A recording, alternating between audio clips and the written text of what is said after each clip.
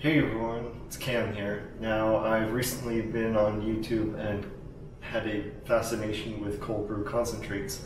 And these are things where it's usually, I'm not sure the entire process, but I'm pretty sure it's like less water for the same amount of coffee in a cold brew. That results in a cold brew concentrate, which you would add to water or milk, and that would be diluted in such a way that it would be the normal amount that you would expect from a cold brew. Well, normal amount of like concentration, it'll taste more like coffee rather than an espresso. But recently I had found a company on Amazon, and I'm not sure if I've really seen anyone review it on YouTube, so I decided why not try it myself. And they aren't just cold brew, but they also have chai. The cold brew that they have is it goes from normal, which is about 200 milligrams of coffee, to extra, which is 300 milligrams of caffeine, all the way down to decaf, which is no caffeine, and the kind of middle caffeination, which is low caffeine, which is about 100 milligrams of the caffeine in a amount of the cold brew. And the decaf is natural Swiss water decaf. And all of these are 12-hour cold brew. They also have chai lattes, which are they're concentrates as well. The set I have is all 4 of the flavors, so they've got sunset chamomile chai, golden turmeric chai, dirty masala, which has coffee in it, and classic masala. Also having varying levels of caffeine, with the 2 that are more just the chai in a low caffeination, which is 0, and then the dirty has about 100 milligrams, and the classic is 45 milligrams of caffeine. I'll do that in another video, because otherwise this video would be probably 20 minutes long, and I'd have to see how long each section is.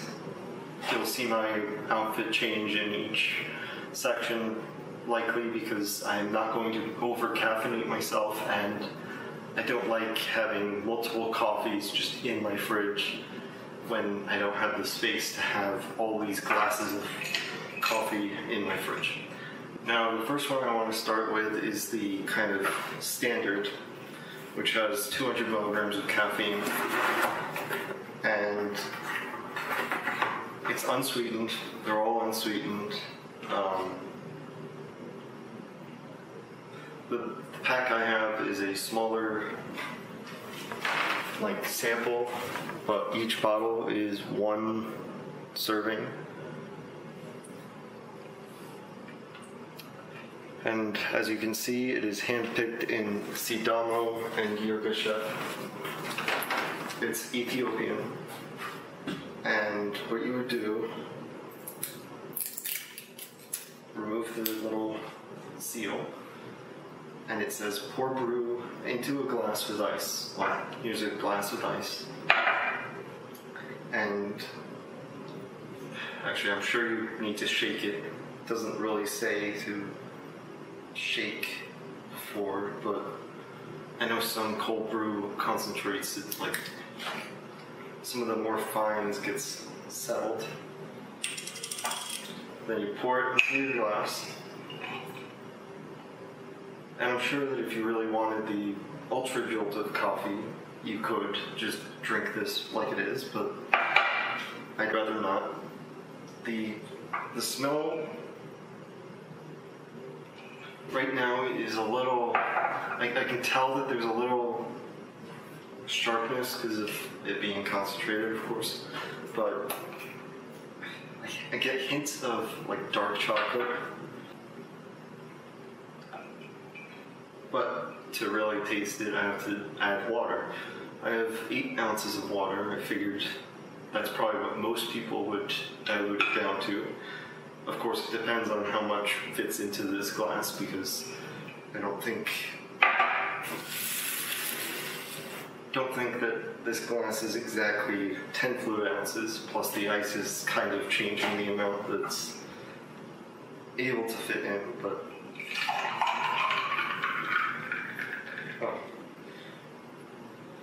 I guess this is closer to a 12 ounce glass. Mix it up.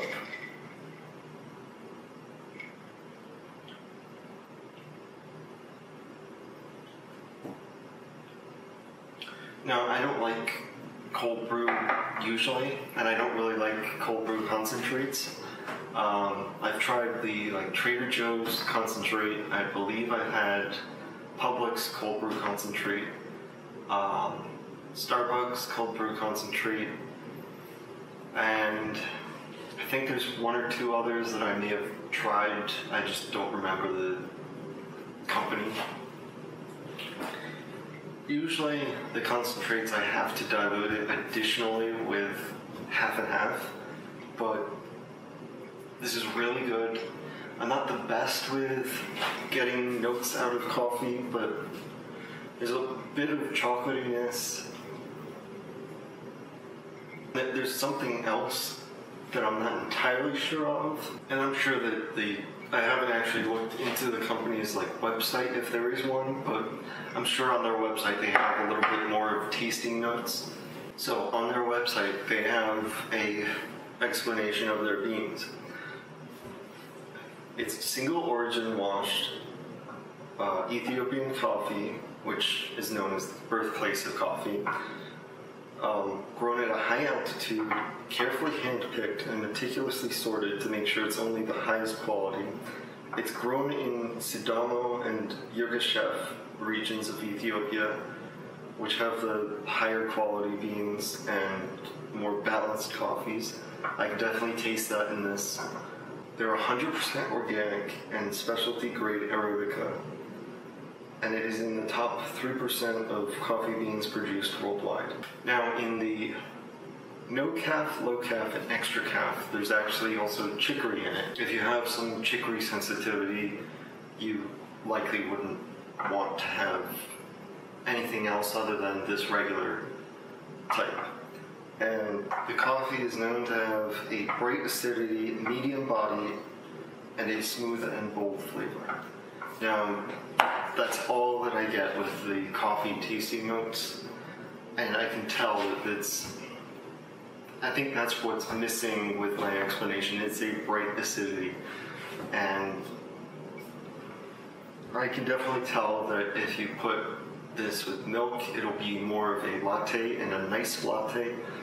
I may do another video with these where I do everything with diluting with milk. I just haven't gotten more milk in yet.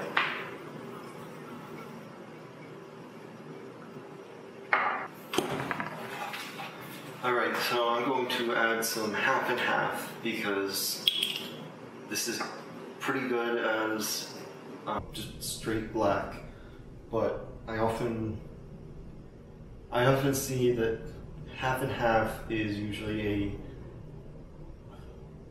almost a make and break point for coffee, especially if it's like a diluting concentrate. So I'm just gonna add a splash of half and half. You know, not enough to make it too light. Actually, I may want more.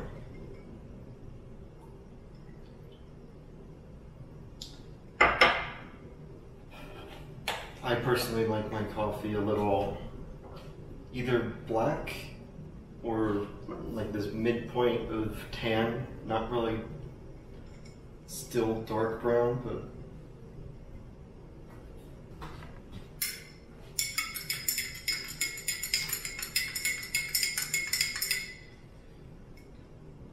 was trying to stir it around by swishing. Didn't really work.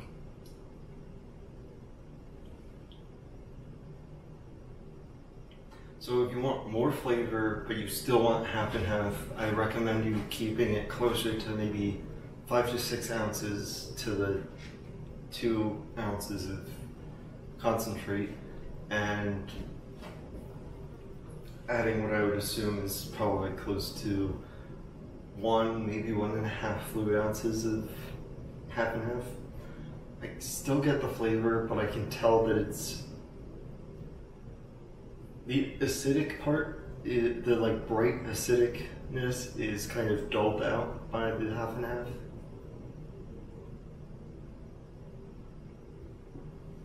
Still a great cup.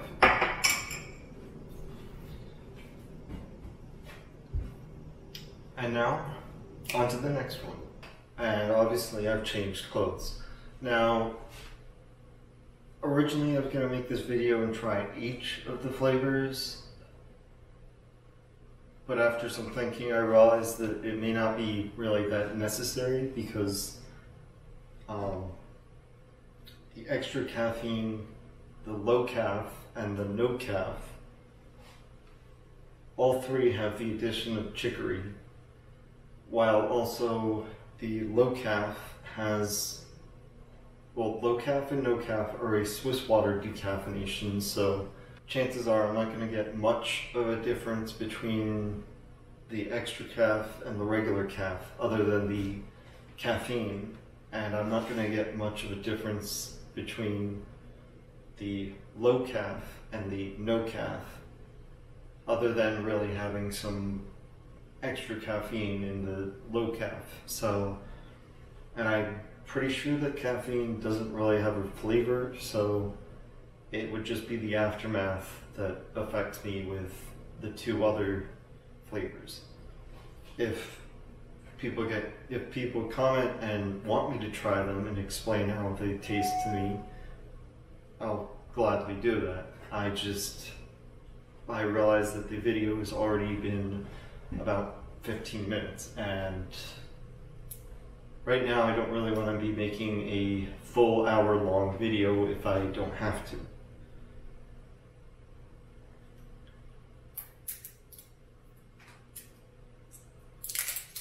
And this is a random suggestion that if you like my content in this video, feel free to like, comment, and subscribe.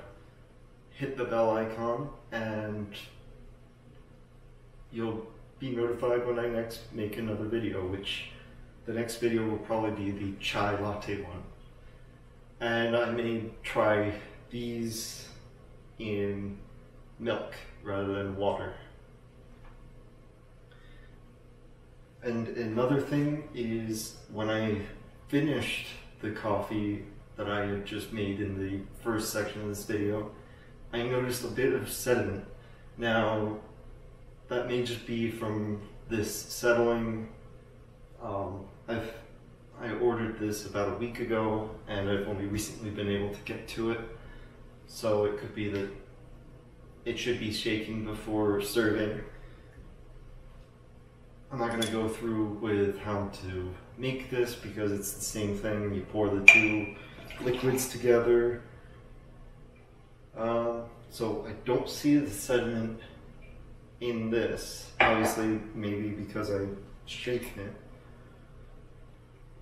it. If it occurs in this again, I will show you after I do the half and half test.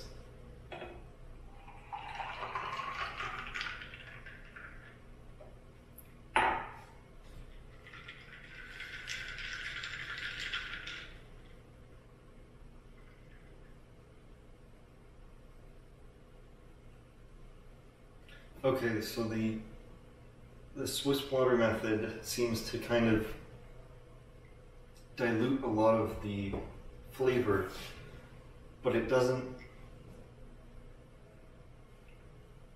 If it makes sense, it doesn't dilute the flavor, but it makes a lot more of the finer details a little more obvious. Plus there's the flavor of chicory, which if you've been in Louisiana and you've had the Café du Monde coffee, that has chicory in it. So if you've had that, you know the flavor of chicory with coffee.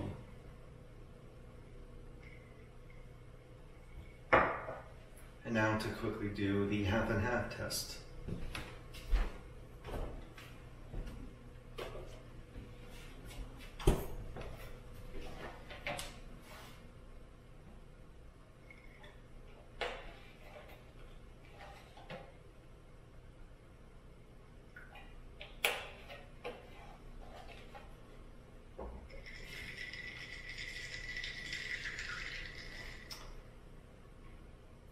Okay, so there is no sediment in this. It could just be that I've shaken this bottle a lot more than the regular calf bottle, but that's just a random tidbit that may be useful to anyone who tries this and notices the same thing, that it may be just, maybe you're not meant to shake it, maybe you are meant to shake it, and if you shake it well.